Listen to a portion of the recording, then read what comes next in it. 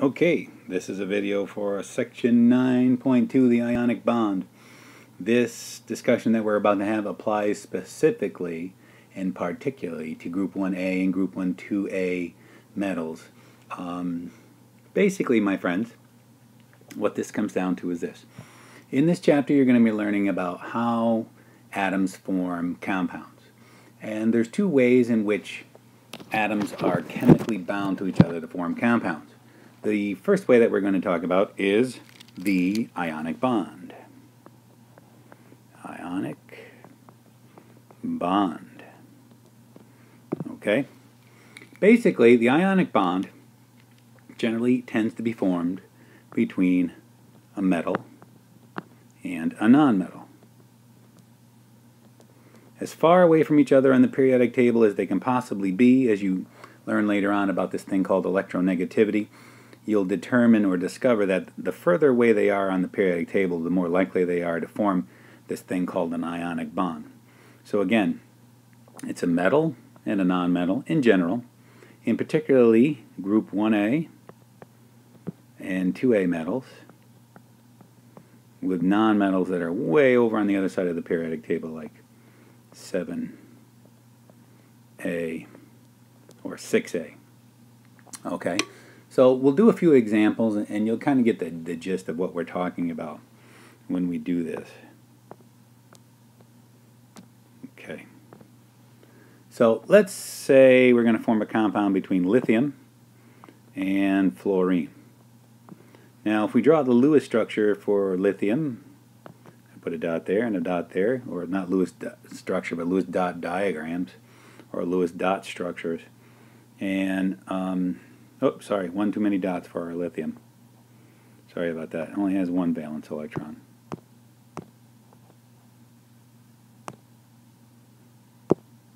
Come on. Don't give me a hard time here. The eraser won't come up. I don't know why. Let's try it again. There's the eraser. All right. Come on, eraser.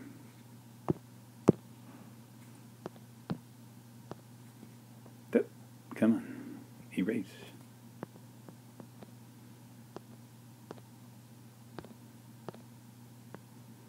Yeah. Anyway, I don't know why the eraser won't work, but this dot does not belong there. There's only one dot. And of course, fluorine has its 7 valence electrons.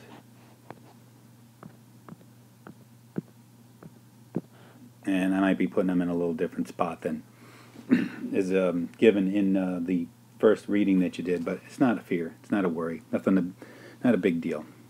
So as the lithium and the fluorine react with each other, the lithium is oxidized, and that electron is transferred over to the fluorine as the fluorine is reduced. And we get lithium with a plus charge, and of course we get a fluoride ion, which now has one extra electron and an F minus ion. Okay? Now the lithium ion, as you can see, is positively charged. The fluoride ion is negatively charged, and just basically due to their electrostatic attraction, the two are attracted to each other, and the attraction between them is called the ionic bond. Very simple. The metal generally tends to be oxidized. The nonmetals tend to be reduced. They form the lithium ion, which is our cation, and we form the fluoride anion, and that's supposed to be a cation, and there you go. It's very simple. Let's try another example.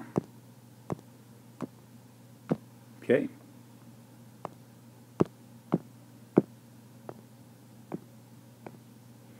Let's try something a little more complicated, like 2 calcium atoms reacting with oxygen, forming calcium oxide. So our calcium atom, which does have 2 valence electrons, and our oxygen, right, which has 6 valence electrons, like so. 1 electron, as the metal is oxidized, goes there. 1 electron leaves and goes there. What do we get? We get our calcium 2+ ion, and we get our oxide, which now has 8 valence electrons around it, 2 negative ion. You've got your cation now, you've got your anion now. The two are attracted to each other electrostatically, and therefore they produce the ionic bond. So it's that electrostatic attraction between the two that forms the ionic bond.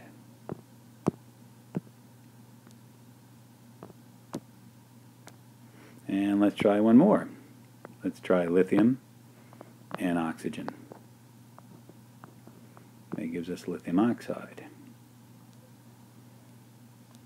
Whoops. This should probably be a 4. This is for you, Ben. This is a 4. That's going to be a 2. And that'll balance that out. Okay. So the lithium with its 1 dot, the oxygen with its 6 dots. We're going to need a second lithium because the oxygen is going to want to gain 2 to form the oxide. Okay, so we're going to get 2 lithium positive ions, and we're going to get our oxide ion, which I'm going to draw down here. And there will be an electrostatic attraction between the oxide and the lithium, and it's going to form our ionic bond, and we'll get our ionic compound. Now, what we haven't been showing you in the structures that we've been drawing is the fact, or not the fact, but is what's going on with the electron configurations. So if we do our lithium, which is 1s2, 2s1, that is an S, and our fluoride from before, which is 1s2, 2s2, 2p5, what's happening is that one electron is leaving, going over the 2p, so our lithium ion ends up 1s2 and is isoelectronic with helium, and our fluorine, 1s2, 2s2, 2p6, is now isoelectronic with neon. So it becomes isoelectronic with helium. This one becomes isoelectronic with neon.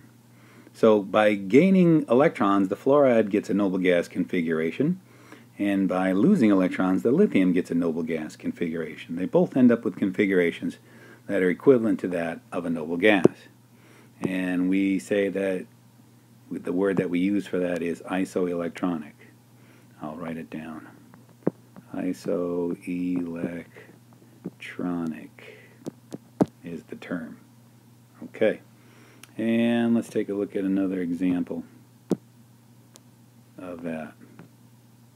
We'll go back to the other example we did with the calcium. So the calcium and the oxygen forming calcium oxide, and yes, I don't have the O, the 2 for the O there. I could put it in there and balance the thing. That way Ben will be happy. But let's focus in on the calcium itself with its 2 valence electrons, and the oxygen with its 6. Alright, and we're going to lose 1 electron here, right? And we're going to lose 1 electron here, right? So this is going to, calcium is kind of a big element. And on the periodic table, it's in period 4.